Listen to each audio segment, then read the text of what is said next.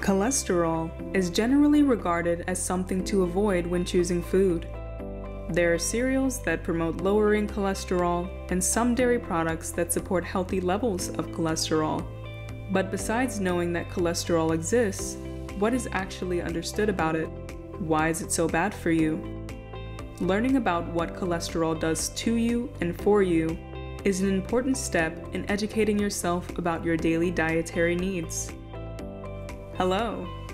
Welcome to Your Health Grid, the channel where you determine your health progress by understanding what you put in your body. Today's topic is cholesterol. Without looking it up, could you honestly say what cholesterol really is? Is it a fat, a mineral, a protein? The average person doesn't actually know what cholesterol is, but they have heard a lot of it, mainly in the form of advertisements. In today's video, we're going to go over what cholesterol is, why people say it's bad for you, and why it can actually be good for you. Let's take a look. Cholesterol is considered a lipid, in the same category as fats, and is an essential structural component of our cells. It's made in the liver and is needed for making tissues, vitamin D, and cell walls. But unlike fat, you can't burn away cholesterol if you have too much in your body. Cholesterol isn't even a category of food.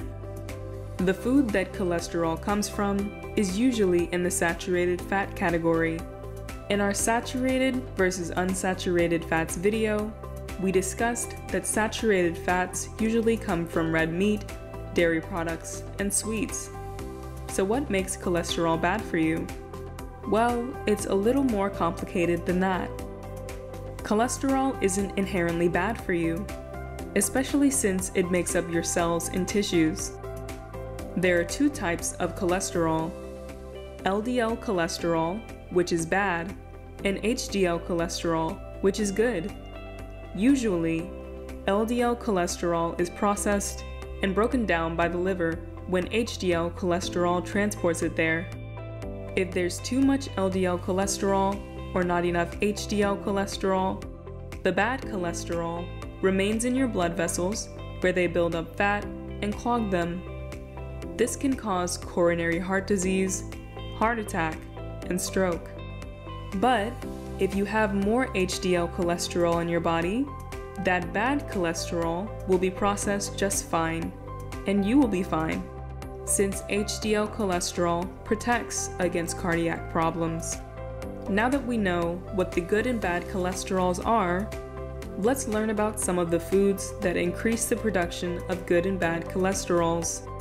Like I mentioned before, LDL, or bad cholesterol, can be mainly found in foods high in saturated fats, like fast food, liver for obvious reasons, fatty meat like chicken legs, desserts, bacon, cheese, and butter.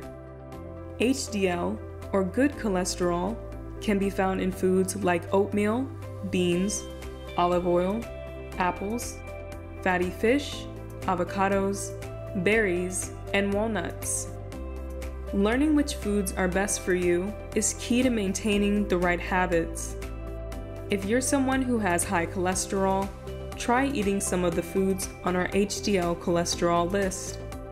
If you want more information about HDL and LDL cholesterol and other helpful, easy to understand information on nutrition and health in general, I've provided a link for Overall Health by Amer Alk. It's an easy to understand book that starts from the basics of food and over time teaches you how to take control of your nutrition and teaches much of what I do here. I hope you enjoyed this video, and I hope you got something out of it. I have more educational videos available for your consumption on the screen. Don't forget to like and subscribe, and let me know what else you would like to learn about in the comments. I read every single one. See you later.